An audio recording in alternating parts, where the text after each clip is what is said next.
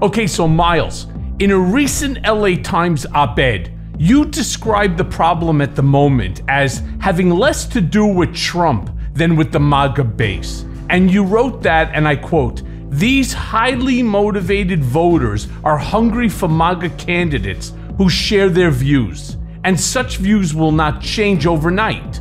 The next Trump will have to feed this beast to win, which means keeping the base radicalized on a steady diet of conspiracy theories about existential threats to their way of life. If you do me the favor, describe for my listeners how this will manifest in 2024, and how do we get past this moment, or in all fairness, are we just stuck with it for the foreseeable future?"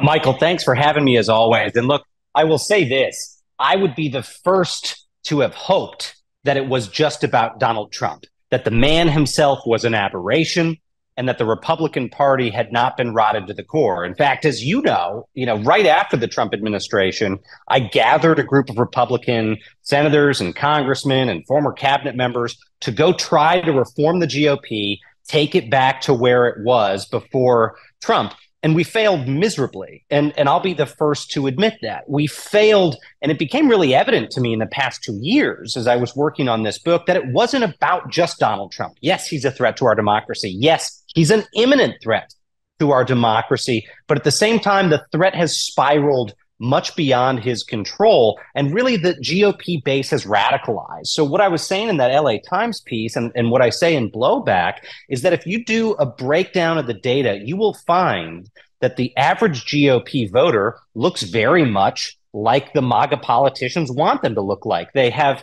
favorable views towards political intimidation and violence. They believe in mainstreamed conspiracy theories. Why does that matter? Because even if Donald Trump is not the nominee, whoever the GOP nominee is, will have to cater to that MAGA base in order to win the presidency. And it's the reason why we face a generational struggle with the MAGA movement, is because the base has been so demonstrably radicalized, if you look at the data, that the politicians at the top of the party will continue to cater to it. And that's why I call this book A Warning to Save Democracy from the Next Trump, because it might be Donald Trump in a second White House term, or it might be a savvier successor, a copycat that tries to carry forward the movement. Isn't that what they all are? I've been calling Ron DeSanctimonious, or Ron DeSnotnose, or Ron DeSatan. I've been calling him Donald Trump 2.0 forever. And you take people even like a Ted Cruz, you take people like Matt Gaetz or Josh Hawley, Lauren Boebert, name them. Just name them. Lindsey Graham. They all are Donald Trump wannabes. It's so amazing. It's the kind of thing that if you had a kid who acted this way in school, he'd get a timeout or a smack across the side of the head, right? I know today you can't hit the kid, right? But you would certainly give him a fucking timeout and say, hey, this is unacceptable. You know what else is unacceptable? Racism, sexism, misogyny, xenophobia, homophobia, Islamophobia, anti-Semitism. Yeah, they're all bad shit. And why would you want to copy Donald Trump and be a Trump 2.0 when you're talking about these attributes? It makes absolutely no sense to me. But, I got to say this, Miles. I really want to sort of dig in because I see that beautiful book, that you have over your left shoulder there, your new book called Blowback. I got to tell you, while I was in Otisville, I got, I think, 5 copies sent to me by just supporters who sent me anonymous. And I remember I was handing them out. First of all, I put one into the library. I'll tell you, at Otisville, we had an amazing library. I must have received over 200, 250 of the newest books. And I would put them in there. Everybody would read them. We'd have, then we'd have little discussion groups about it. I can't tell you the number of people that used to say to me, who do you think? Who do you think wrote anonymous? I said, I got to tell you, at some points, I think it's this person, but then as it moves further down, I never would have picked you, to be very honest with you. But, I'm truly ecstatic to know you. And I got to tell you, I enjoyed that book. I am about 3/4 of the way now through Blowback. It's fantastic. It's definitely a fantastic read. And I want to start today by talking about this new book, Blowback, A Warning to Save America from the Next Trump. In one chapter, you describe the doomsday book, which contains, and I quote, the president's break glass options for keeping the country running in situations ranging from global nuclear war to an armed foreign invasion of the United States. I mean, you then go on to describe the powers given to the president at that time as extraordinary. All right. Now, I'll list a few here from the book. Draft authorizations to enable the White House to unilaterally detain dangerous persons, censor the news media, flip an internet kill switch, take over social media, and suspend Americans from traveling. Now, if you would do me the favor, describe for my listeners the nightmare scenario how Trump might have used the documents for non-emergency situations, and how close did he actually come in trying to manufacture a crisis so that he could invoke these presidential emergency actions? Well, Michael, in writing this book, I wanted to paint a very clear-eyed picture of what a second Trump administration would look like if he retook the White House, and again, what it would look like if a copycat took the White House. So rather than people just listening to me and what my opinion would be from my 2 years, in the executive branch during the Trump administration and dealing with the man, I wanted to go interview other senior officials that worked with Trump in the White House and at every department and agency, every major department and agency, and senior Republicans on Capitol Hill, and ask them in their words to describe what Trump would have won, what he would have done if he won re-election, and what he would do a second go around. The Doomsday Book was one of the more alarming things that I was told, and this had never been reported previously. And here's the short version of the story, is in 2020, as Donald Trump was getting closer to the re-election, he could have potentially accessed a tool that would have allowed him to cement a coup. Now, what is this tool?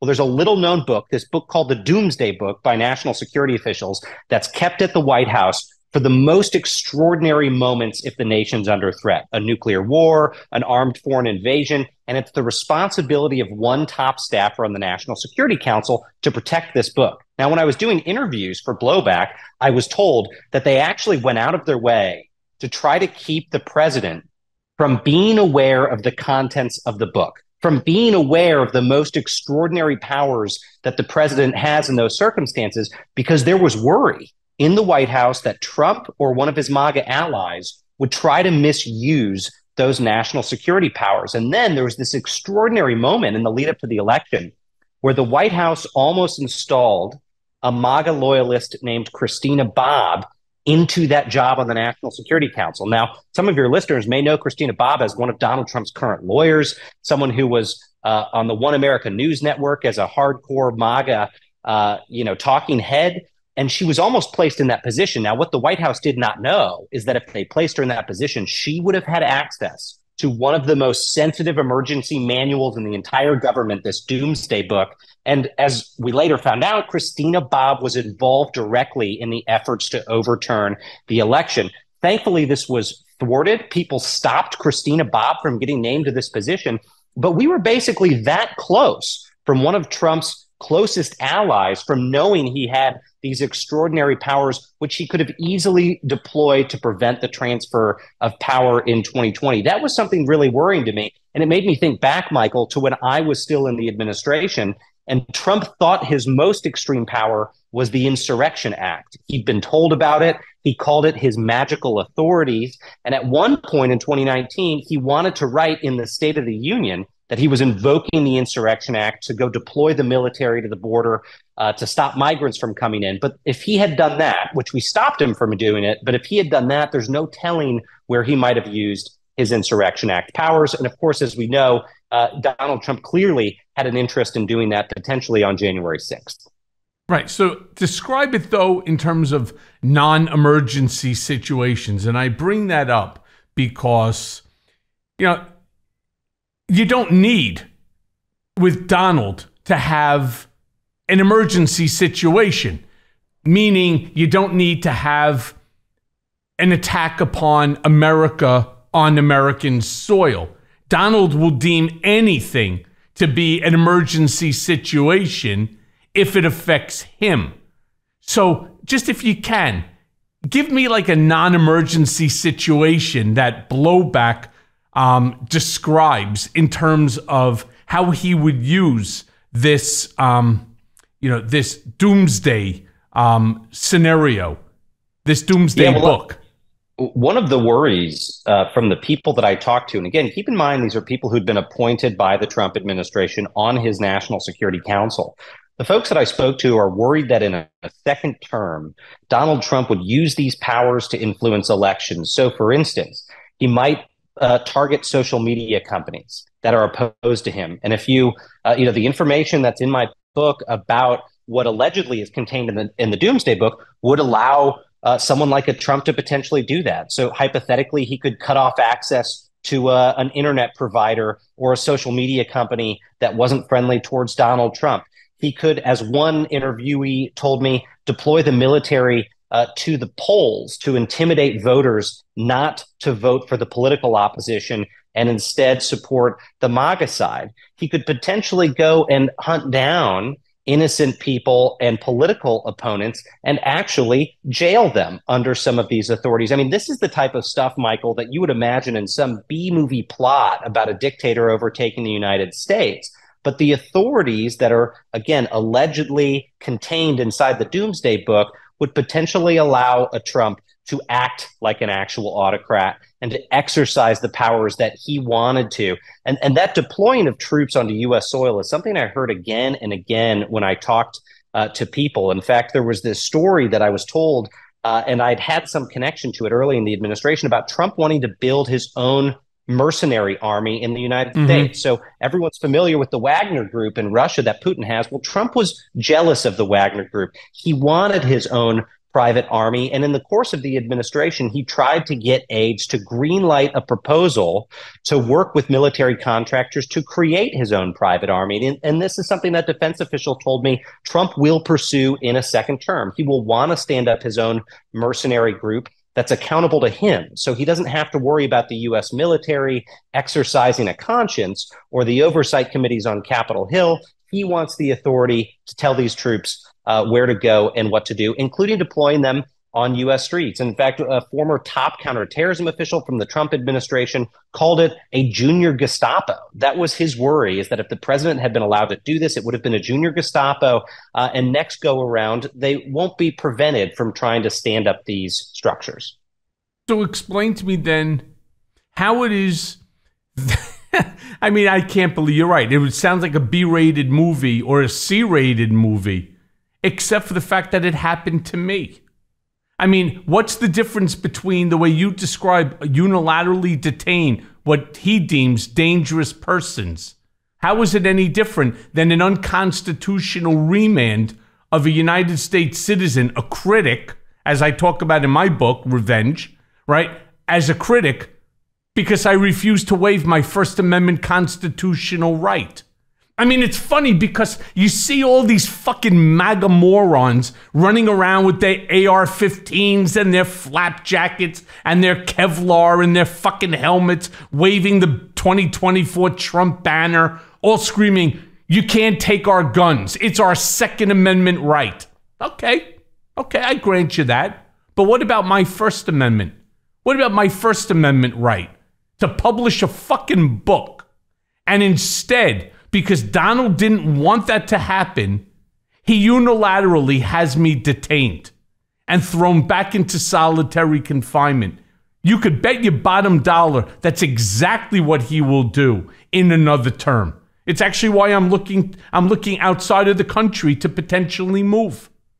I mean, if you think that this country is going to be anything recognizable to what you've grown up in, or what you were hoping to leave future generations, it will not. Well, Michael, people like you and I have joked darkly in recent years about the prospect of, if Trump wins re-election, we will be sent to the terrorist prison at Guantanamo Bay. And then in the course of interviewing people for this book, a number of stories surfaced, including the fact that Trump actually did want to go put innocent civilians in the terrorist prison in Guantanamo Bay, Cuba, better known as Gitmo. And in fact, at one point, he demanded that officials send migrants from the border into the terrorist prison at Gitmo. And the only reason he was persuaded not to do it wasn't because it would have been illegal, but because the prison wasn't large enough to house large numbers of people. These types of things will become reality in a second term. Now, there was a phrase that someone used, and again, in this book, these officials are mostly cited by name. Someone warned that in a second term, the motto of the Trump Justice Department would be "sue the blue." In other words, use all aspects of prosecutorial authority to go sue political opponents, harass them with special prosecutors, and arrest them wherever possible. And an FBI official gave me a very alarming scenario. He said, look, we've built an entire counterterrorism apparatus in the United States to make it easy for us to find the bad guys and find out derogatory information about them. He said it wouldn't be hard for a wayward president to turn that counterterrorism apparatus against his political rivals. What was the example he cited for me? Was pocket litter at airports. So, you know, when you go through TSA and you get sent to secondary screening, and if you really get sent to secondary, they make you open your backpack, empty your pockets, and they're allowed to go through some of that information, including at the border. They can go through in detail your electronic devices. This FBI official in the book said, I would worry in a second term about the White House directing that political opponents be sent into secondary to search their pocket litter. So what does Eric Swalwell have on his phone? What does Nancy Pelosi have on her computer? What dirt can they find out from politicians to use against them? Again, Michael, I would be the first to think that this sounded fucking crazy if you told me a few years ago that very credible people, lifetime public servants, would warn that these things could actually happen. But that's the worry about a second term, is that Donald Trump and his allies would fully abuse these powers. I mean, for instance, when talking about the intelligence community, I spoke to Fiona Hill. Fiona had been Donald Trump's top Russia advisor on the National Security Council, and her biggest worry was that the spy community, the intelligence agencies, would be weaponized in a second term. Another person who served with Fiona said, yes, we worried about Donald Trump potentially using FISA, the Intelligence Surveillance Act, to use the spy agencies to spy on political opponents. And that's something that I witnessed in the Trump administration. At one point, the president had asked John Kelly if we could tap the phones of White House staff because he wanted to monitor them because he was worried about them saying bad things about them. This man will not be held back in a second term from violating civil liberties in an extensive way. You know, I'm not 100% certain that all of my listeners actually know who Miles Taylor truly is, right? And I want you to take a minute because I think it's extremely important. You and I are having a very, very scary conversation right now. And I don't want people for a split second to think, oh, these are just two guys with an axe to grind. You were one of his former aides. Do me a favor, explain your position, right? Describe your relationship with Donald. I mean, how it started, and where, do you still have, relationships with those who remain in his orbit? Because this book is like a horror movie. It's like another Scream or another Freddy fucking Krueger, if you think about it.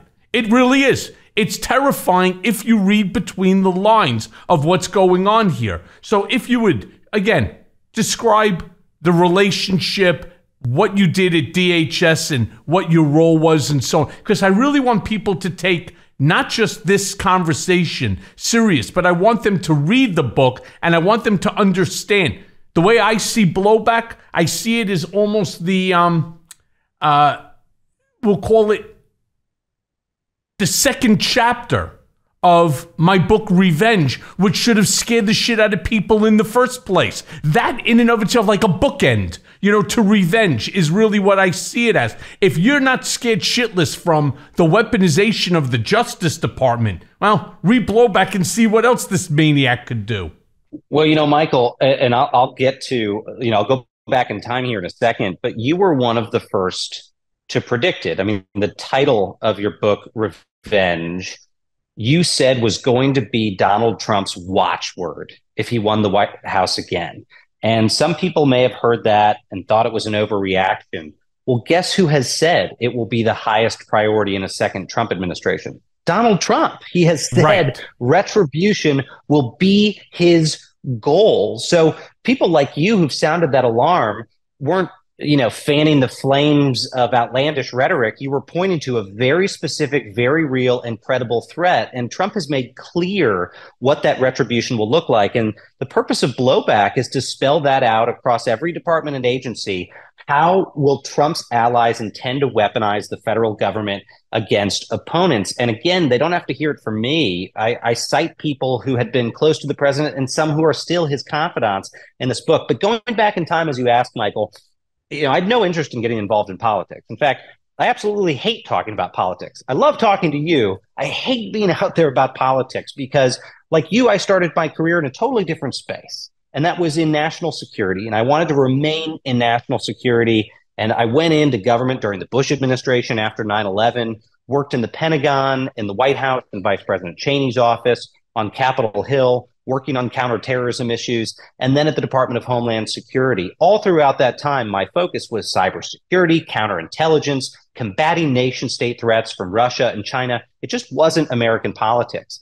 But when Trump was running for office, I got very involved in Paul Ryan's efforts when he was Speaker of the House to try to stop Trump, because I was really worried about the damage he would do to the Republican Party. I thought there was no chance he could win the presidency, but I thought in the process he would ruin the GOP.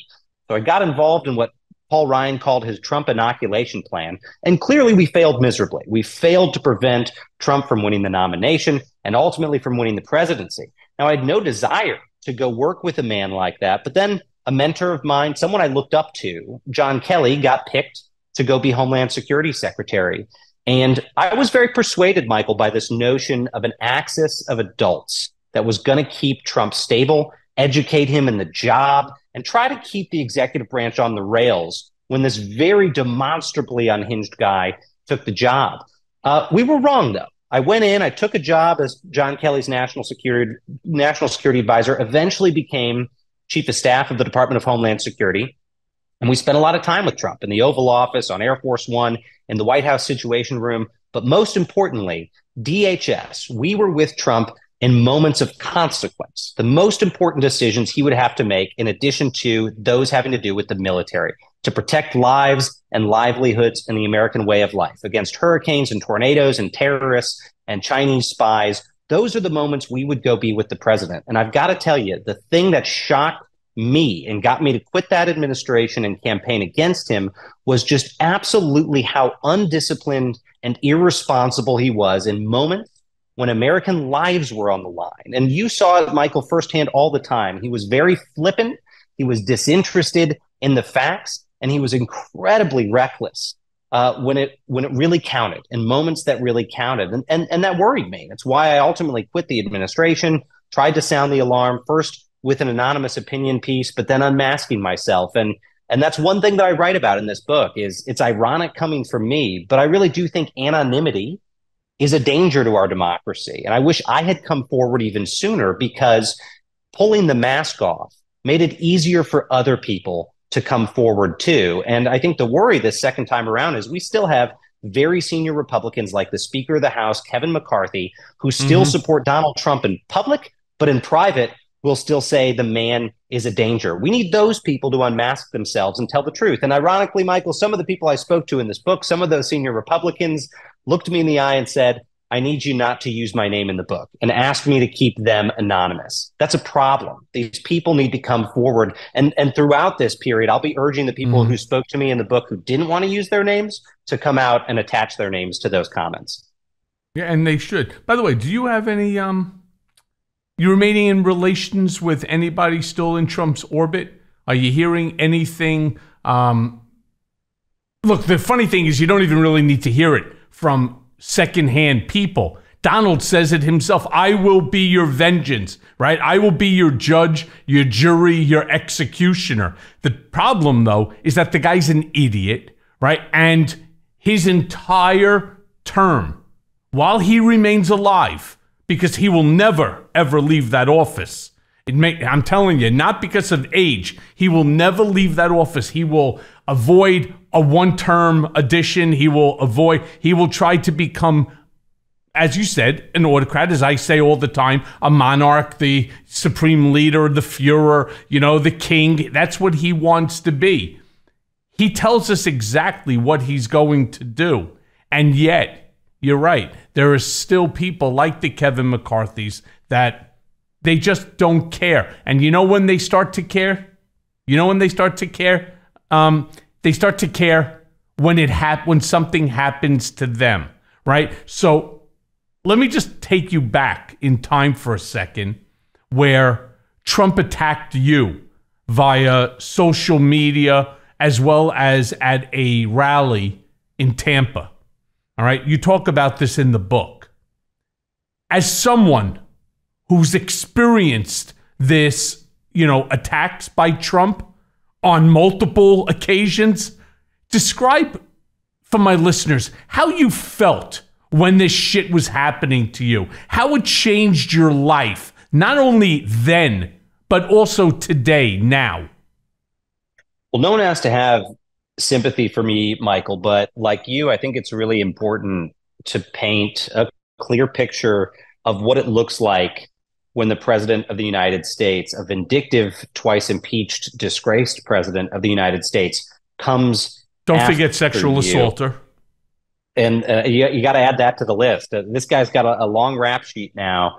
But it's pretty extraordinary. And we're witnessing this explosion in political intimidation and violence in our country. And when I came out against Trump, it far exceeded my worst visions of what could happen. Now, let's say, for instance, I had quit the Bush administration in protest and campaigned against my former boss, President W. Bush, which I wouldn't have done and very much enjoyed my time in the Bush administration. But let's say I had. All that would have happened to me is they would have said, well, you're not in the tribe anymore, and we don't affiliate with you. That's about it. But quitting the Trump administration and campaigning against the former president, as I often say, ended up costing me my home. It cost me my job. It cost me close relationships. It cost my family their security and my own security, such that I ended up on election night 2020 in a safe house in Northern Virginia, under armed guard and facing death threats because of how serious the situation had become. Now, at the time, I thought maybe that was unique in how extreme it was and how extreme the vitriol was from Trump's supporters after he named me in those rallies and continued to urge people to look me up. But then I heard story after story of federal, state, local officials, especially in the post-election period, that experienced the same thing. These crowdsourced death threats, the doxing, the attempts to find them. I mean, I had people posting pictures of my sister and my nieces and their home and their addresses and saying our blood would be in the streets. I mean, this is really terrifying stuff. And there's no playbook for it for when your family is hit with this. And this was happening across the country. Now, for the book, in Blowback, I talked to a number of people like Adam Kinzinger, former Republican member of Congress, Denver Riggleman, and others. And they made clear to me that their colleagues in the House, the very few that spoke out against Donald Trump, they had to go get pistols, concealed carry permits for their children and family members. I mean, the threats got really extreme. And a lot of those people ended up leaving Congress because of it and saying so publicly. Fred Upton, who was a Republican congressman from Michigan, stalwart conservative, said he just couldn't put up with the threats anymore. I think his comment to me was, I'm fast, but I'm not that fast. And, these people are crazy. I never thought I would see that in my life, that we would have public officials running for their lives. And to put a data point on it, Michael, the chatter we are seeing about threats to American public servants, especially from the far right, is greater in volume than the chatter we saw after 9/11 in terms of threats to public servants. So just put that in perspective. The largest terrorist attack in the history of the world, we are seeing, in some senses, a higher statistical threat level now than we did in that window, and it's coming from inside the House. Because in your book, You talk about that Tampa rally. You talk about multiple rallies. And Donald's line that he used, and I quote, bad things are going to happen to him, naming you. Let me just be very clear. Knowing Donald as well as I do, and I do know him, I haven't been wrong yet.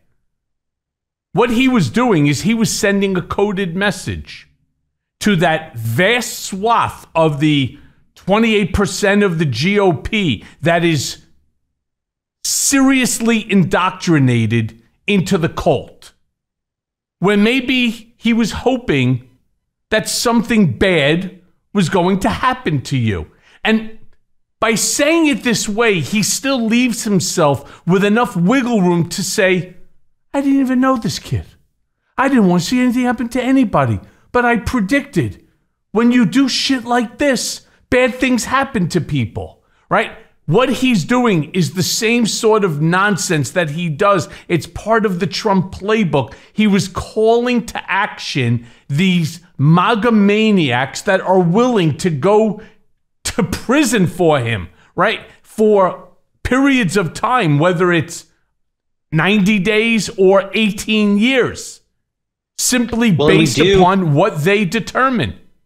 And Michael, as you know, we actually have seen people respond to the call, not just January 6th, of course, which is the biggest example. But, when authorities raided Trump's home a year ago looking for the classified documents that he stole, he called the FBI the fascist bureau of investigation. Days later, we had a guy with an AR-15 and a nail gun storm an FBI field office on behalf of Trump. They do respond to this call. And when he came out in my case and he said, bad things are going to happen to Miles Taylor, it was a dog whistle, as you know. It was a command for people to do bad things.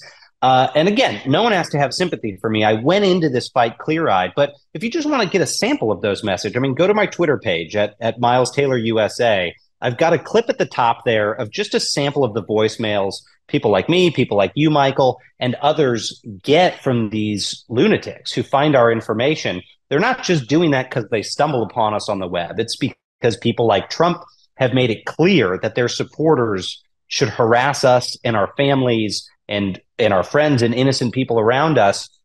And that's something that I think is really alarming because it's spread beyond Donald Trump. Again, his ethos has infected the Republican Party. Don't believe me? Again, look at the examples people give in Blowback. And I'll give you two examples now about how Trumpism has spiraled even beyond what Donald Trump was willing to do.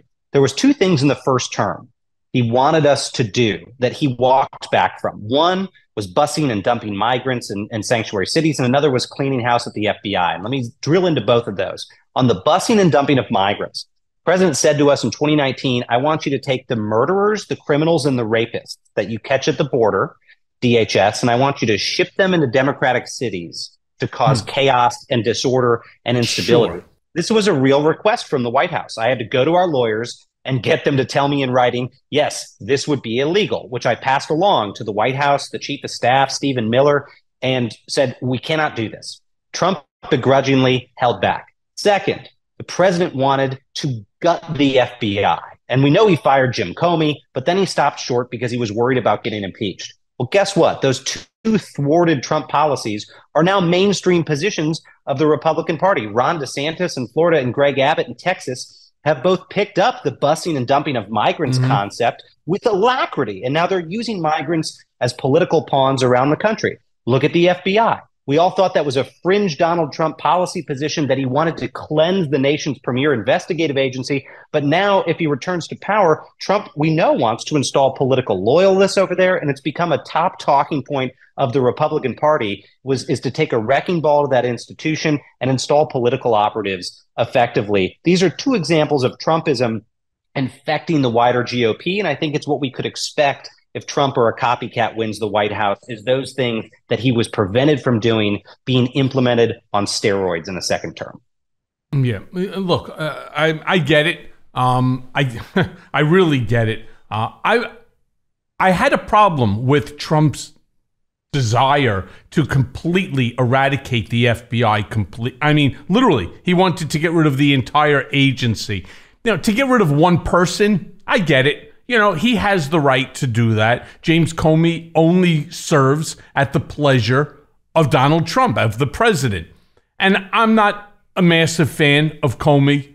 To be very honest with you, I think Comey has a lot of personal desires on his own. If I ask the average person, name 2 FBI directors. Well, everybody knows, right? J. Edgar Hoover. I mean, everybody just knows that name because he's been such a interesting character over the course of the last, 50 years. Books written about him, movies made about him, about his antics and so on. And then you ask him, well, name another. Name another. Well, I always would say Louis Freed. Why? He was Jewish, right? And so, that for me, I was always impressed that there was, a Jew who could make it, to the head of the FBI. Most people couldn't name another FBI director until James Comey. He wanted to be that number 2, that number 3, that everybody would know his name. Well, my brother, this ain't fucking Cheers, all right? And, everybody didn't need to know your name. One of the reasons most people don't know FBI directors is because they kind of stay silent. They stay to the side, but not Comey. He was very much front and center. And at like 6'7", it's not an easy task, if you know what I mean. Well, and I think that we're going to see, unfortunately, if in a second Trump administration and a Trump 2.0, other departments and agencies that you would normally think should be in obscurity being front and center. And one of those, Michael, that I was, again, very surprised by in these conversations was the Department of Veterans Affairs. We don't talk about the VA very much. People think of it as a sleepy institution that does the right thing and it takes care of America's veterans. In the course of writing Blowback, I spoke to Trump's top appointees who were running the Department of Veterans Affairs, who revealed to me that there were plans in a second term to, quote, detonate the VA and gut veterans' health care benefits. Why? Because Donald Trump found out that the VA had the second biggest budget in the federal government, $250 billion. And he wanted to use it as a piggy bank. He was frustrated spending money on veterans. As we know, he has a long history of animosity towards military veterans because, presumably, it's because he's self-conscious about the fact that he himself didn't serve. And his top officials told me over there, and they're named in the book, that Trump wanted to detonate the VA, kick veterans out on the street, and he didn't care because in the words of one former deputy secretary of the Department of Veterans Affairs, he thought veterans were, quote, lazy malingerers, and he wanted to spend that money elsewhere. This is really disturbing for a lot of reasons. One, because Americans want to take care of their military veterans, but no. two... No. I'm so sorry, Miles. Americans are obligated to take care of the veterans. They fought for us. They saved our democracy. They put their lives on the line. We fucking owe it to them. All right? And I'm going to tell you a couple stories also as it relates to the VA. Don't forget, I was the one who brought David Shulkin, the secretary of the VA, to the table because I knew David from well before, way before Donald ever did. Well, yeah. And Michael, I would love to hear your perspective on this because this was something I didn't expect folks to say, is that there would be this priority to essentially break the veterans' healthcare apparatus in a second term. And what was more alarming is that department leaders said they had the authority to do it. The president had the authority, if he'd wanted to execute that order, to destroy the veterans' safety net, which not only throws those millions of veterans potentially out on the street, but actually the American healthcare system, people don't realize, is heavily dependent on the VA. A lot of doctors, their very first job is they go into the veterans' healthcare system. So this would be a major national security crisis to break that veterans' healthcare system. I was told the only reason Trump was persuaded not to do that in a first term, his political advisors convinced him that it would hurt him very badly in re-election with, of course, the veterans community if he broke the veterans healthcare network. So they shelved it. to wait to a second term to destroy that institution. People need to wake up. I mean, we all remember in 2020 the stories coming out about Trump being in France, talking about veterans being suckers and losers because they died, in combat. This perception is not just a gross viewpoint. It's one that could affect the lives of millions of American veterans if we give the MAGA movement another shot at the White House. But Michael, I'm curious to hear, what you thought, what his perspective was on the VA. I'm going to get into that in about a half second. I did just want to ask you one quick question, because as a result of, Trump's comments, and I know this all too well, and it's fucking painful. You stated in the book that there was a billionaire who was actually willing to fund your security detail, but you ended up not accepting it. I'm just curious because you don't name who the billionaire is. Me personally, I can't find anybody, to help me despite, all of my cooperation. I'm just curious, who's the billionaire that has enough moxie and enough, what's the right word for it? It just has enough empathy for somebody like yourself who put his ass on the line for this country, right, by exposing the dangers of Trump, that they'd be willing to fund your security? Well, ironically, that person wishes to remain anonymous, and I'll respect those wishes. But I got to tell you, Michael, you know what it's like in that moment when you turn against the tribe.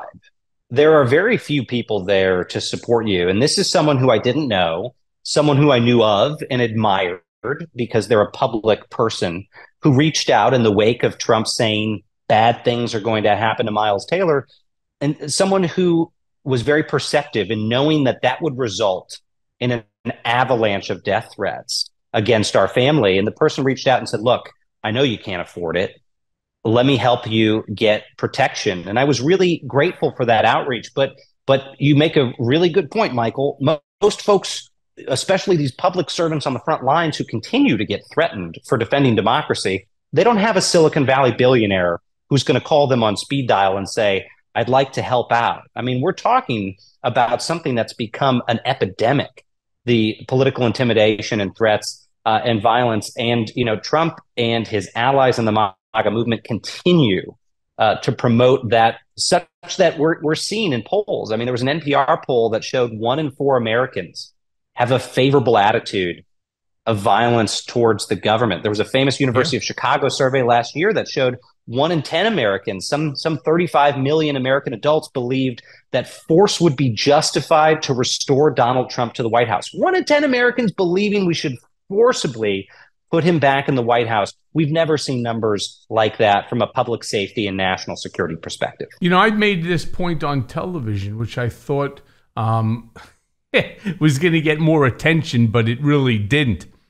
So here I am now, the recipient of a lawsuit by Trump, a $500 million lawsuit, Southern District of Miami. It's a complete bullshit case. It's retaliation against me, again, by Donald, because of the DA's case and the AG's case, and my case going to trial against him on July 24th. It's all retaliation by Donald.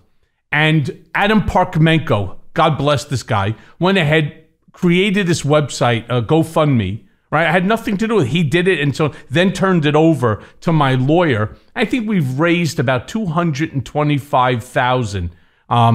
The initial is going to be $250,000 that's needed just to get to the discovery stages, which we're at right now. And so it's probably going to cost close to $1 million, this litigation, to defend myself. I'm at $225,000. Now, don't get me wrong. I thank every supporter, from the one guy who gave 50 grand to the person who donated $1. I thank every supporter. I truly do. But then there's this guy on the subway here in New York who choked a homeless guy out and killed him. And he's already raised over $3.5 million for his defense fund. Right? I mean, he choked the guy out. The guy who he choked out probably weighed 120, 130 pounds wet, chokes him out, and yet the right wing, They're so okay with the violence that in drones, they just give money, whether it's $10, $20, or $100, makes no difference. This guy has $3+ million in the bank for his use, for defense, etc. I don't get it. I don't get it. My lawsuit is to hold Donald Trump accountable, right? This is the kind of action that's going to put Donald on the stand, and we're going to learn a whole lot more about the guy. But for some unknown reason, I can't explain it. The conservative, they just, I don't, they just give. I can't explain it. You know what I mean?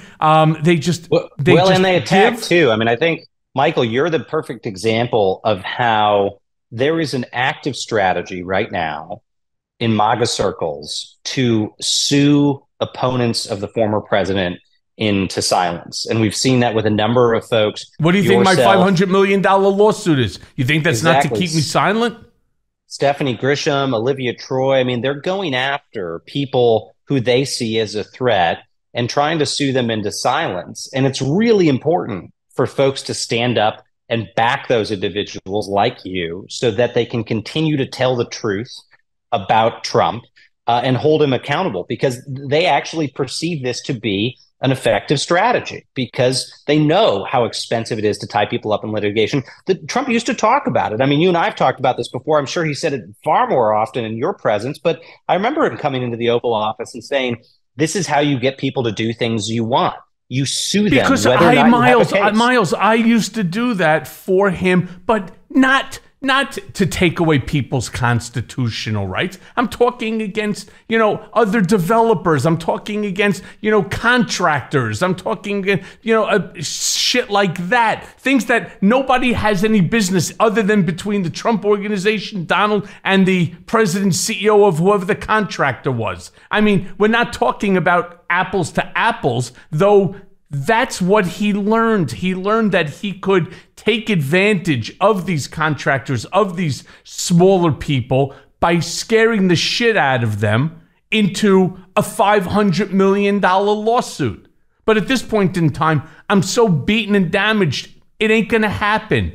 All right? I walk with my head up high like you, right? I'm not thinking about these threats from these lunatics. Right? I like you, I also don't have a security detail. That's okay. Right? I'm going to continue to do my thing. I'm going to continue to speak truth to power. And I'm going to continue to ensure that Donald Trump is held accountable, not for things that he didn't do, but for things that he did do. For things that if it was you, and certainly as it was for me, you end up seeing prison time. Right? Now, let me just jump in for a second and talk to you about the whole thing with the Secretary of the VA. So I knew David Shulkin through mutual friends for years. And Donald first was looking at a handful of different people, and none of them wanted the job. Remember, he didn't have his book prepared that if in fact he won the election, that we would already be calling up John Kelly, we'd be calling up, David Shulkin, we'd be calling up whoever these cabinet members might be. He thought it was bad luck. He didn't want to do it. I took from Scaramucci his book on Romney that he had to show Trump what it looks like. And he said it was bad luck. Give it to Steve Bannon, or give it to Kellyanne Conway. I don't want to see it. I'm not doing it. And it wasn't that he didn't do it because it was bad luck. He didn't do it because he never thought he was going to win. And he thought it would be a waste of time calling all of these people, and maybe he would feel that he would owe them something if they said yes. So all of a sudden, everybody's now scrambling to find qualified people that they knew for various positions, including ambassadorships and so on.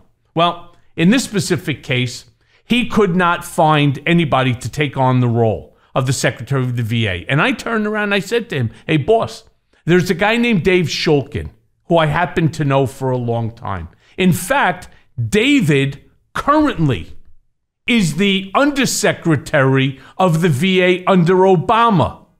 To which Donald looks at me, he goes, Michael, are you out of your fucking mind? I said, why? So he goes, why in the world? What kind of an asshole would I look like if I bring in someone like this guy who's a Democrat who had previously worked under the Obama administration as the as the undersecretary to the VA? I said, boss, he's a Republican. I said, he's really qualified. He's an administrator. In fact, just to give you an idea, when Melania burnt herself at Bedminster, he's the one that we got in order to help her through the entire process because she burnt herself with hot water at Bedminster. He goes, yeah? I'm like, yeah. And in fact, Melania liked him a lot. You liked him. You even sent him a thank you card. So he goes, oh, okay, bring him in. And then there were others that were going to work in some sort of a think tank with the VA. But the whole goal at that time was to dismantle the VA. And it was an interesting thought process. Sell off everything that's the VA, and you'll have a ton of money that's there. Because the VA, there is a substantial, in his mind, there's a substantial amount of waste. There's facilities that have all brand new equipment that's not even being used.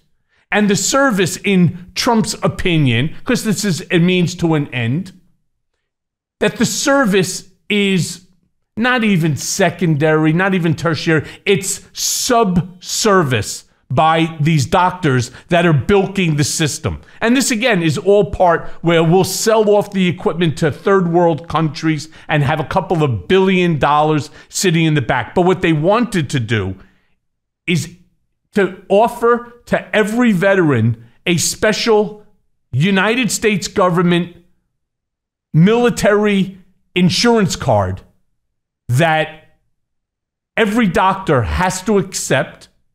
It'd be like a Medicare, Medicaid, but it's any doctor that you want to go to, and they must give you an appointment within 24 hours. That part I kind of liked, where that these veterans that are going through, whether it's emotional issues, PTSDs, they need medication, they have injuries that are causing them pain, they must be seen within 24 hours. All right? I thought the idea was great. But to dismantle the entire VA simply so that, they can bank all of this money to the side so he could use it for other things, like military or just to park to the side for infrastructure, that's just wrong. You don't do that to people. If you're going to try to make something, right, out of the VA to improve it, try to figure out how to improve it for the people that need it the most. And that's the people that put the most on the line for our country. Michael, you said it so well. And I think you make a very important point, which is, the VA system, as a lot of veterans know, is broken. It has to be reformed. But Trump's own people went to him at the White House from the VA and said, what you want to do with a wrecking ball approach will kill veterans. You've got to phase this in. If you want to take this wrecking ball and gut the VA to use it as a piggy bank, you are going to put lives in danger. That's not what persuaded Donald Trump not to do it. What persuaded him is that it would hurt his reelection to do it. And I think that's the big concern is policies like this, these zombie policies will come back to life if he's restored to the White House. That's the big concern. Yeah, I totally agree. So let me ask you, let me just go to one more juicy bit in the book. If you would, talk to me about Trump and Ivanka and what he said to John Kelly. Because I've heard him speak like this before, but I want it from your mouth. I want to know your experience as it relates to what was said and in what context, etc. Yeah, the misogyny inside Trump's world is really well known. And, you've seen it, Michael, with him. And I saw it with senior female figures in the administration who he made inappropriate comments about their makeup and their weight and, things of a sexual nature. I mean, that was almost secondhand for comments like that to happen in his orbit. Now, the one that John Kelly had shared with me, I wasn't there for this, but, Kelly's unimpeachable in his integrity, in my view, was a comment that the president had made about thinking that Ivanka's breasts and her backside were so attractive that he would want to have sex with her, which prompted Kelly to say to the president, she's your daughter, Mr. President. The fact that his own chief of staff had to remind him that the person's body they were talking about was his own daughter was really disgusting to me. And as Kelly relayed the story, his comment was, Miles, Trump is a very, very evil man. And I actually debated, Michael, about whether to include that story in this book because it's so disgusting. It's so outlandish. But I've got to think that even MAGA supporters of Donald Trump will draw the line at incest, right? There's at least got to be a line there. And that's who this man is. It's important for them to know the character of this person that a lot of them still worship, who is the head of the Republican Party, who's leading the GOP field right now, is a man who's made incestuous comments. And I actually didn't even realize, Michael, until this story came out, how extensive that history is of his perverse comments about his daughter, until people started to send me supercuts of these radio interviews and TV interviews and print interviews where he's made these sexualized references to his daughter. So, look, I'm a national security guy, not a political guy, but dear God, if I have any political instinct whatsoever, it's hopefully that people will hear about a politician expressing incestuous feelings towards his own daughter and think maybe vomit. That person's not fit for public office. Yeah, I mean, maybe that person's not fit to to walk around our streets and in our in our great country. I mean, fucking they have a place for right? people like that, Michael. They have a place for people like that, and it's prison. Yeah, it's called hell.